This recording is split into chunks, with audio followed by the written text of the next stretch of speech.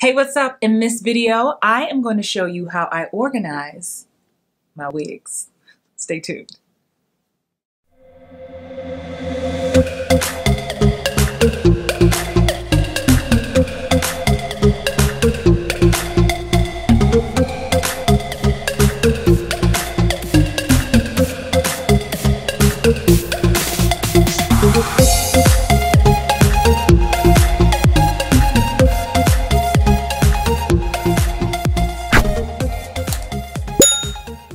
Welcome back. I am Christine Horn, professional working actress of 20 plus years and a life and career coach for actors. I'm the founder of Hollywood Bound Actors, and yeah, I get asked about my wigs all the time. As an actress, I do film, I do television, I do Broadway, and I wear wigs all the time. Like, this is the first time I've actually had braids in quite some time. But I was like, hey, nothing's going on right now, so you know, why not get my hair braided up? But for years I've been a wig collector, like so many of you I'm sure, and I have gone through many variations of how I store and care for my wigs.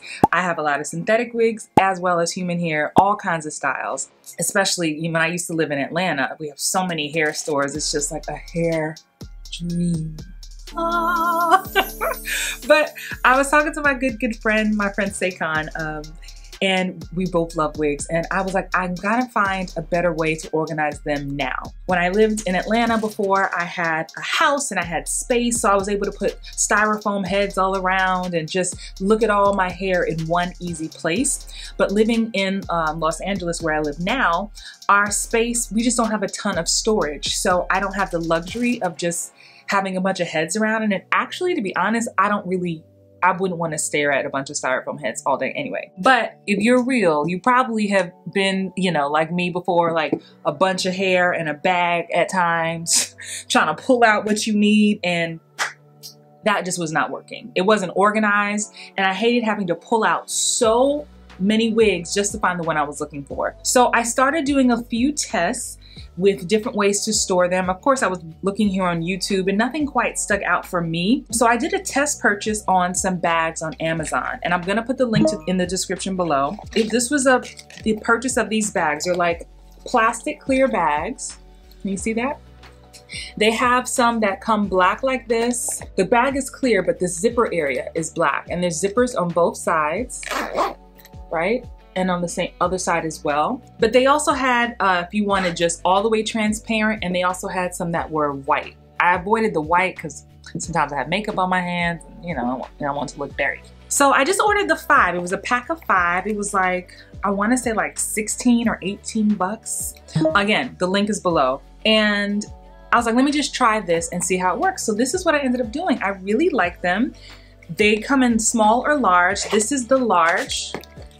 This is the large. I was trying to see if I had a ruler. Of course, when I'm looking for a ruler, there we go. Bam. You like the hair turn? So I just wanted to like let you see this. So it's about 10 inches wide. So it's perfect. So what I do is, so now I'm super organized. I feel very proud of this. It took me 2 days to just organize, take my time. Took the time to comb out all of my wigs. This is one y'all see me in all the time. Her name is Chastity. And I just have it in multiple colors. So here's what I do. I put, if I remember, now I have plenty of old wigs where I don't still have the thing. I couldn't even tell you what the name of it is, but wait for it, I got something for you. So I comb it out, make sure I put my, you know, hair products on it, however I want to do it. And then I put it in the bag, and then she gets zipped up. And so what I've been doing, and I'm gonna tell you about the ones that I don't have a label for, but I have these little bins that I keep. I have 2 bins I got on clearance at Office Depot. And I keep the wigs I wear all the time, like my go-to wigs. I keep them there, and I put these in my hall closet right outside of my office because, wait for it, I have this big old bin full of more of these. But those are the wigs I don't wear all the time, totally different styles. So here, catch this. So I'm gonna open some from the bin I just showed you. So let's say I don't have the label anymore, right? I don't have the label like Miss Chastity, right? So here's what I do. Look at this. This says Old Lady Wigs, right? So it's just like I have a certain I have certain wigs that I wear, like when I do a lot of television. So I'll get an audition for a role and it'll be like 50s or 60s. Yes, y'all, sometimes it'll be like 50s or 60s. And so I need to wear a wig that ages me up. So now I don't have to go searching through my whole, I used to empty this whole bin. It was a mess. I mean, I'm so proud of myself now. I mean, you see that? How organized it is? You see that? And you see how squished these are? This is how it comes in the package. So they're all squished like that when you get them. Again, the link is below. Another way I like to describe them, I'll say librarian curly wig. Now again, I'm just labeling things that I know what it means. I'll also label things by the show that I wore it on. Let me see if I can give you an example.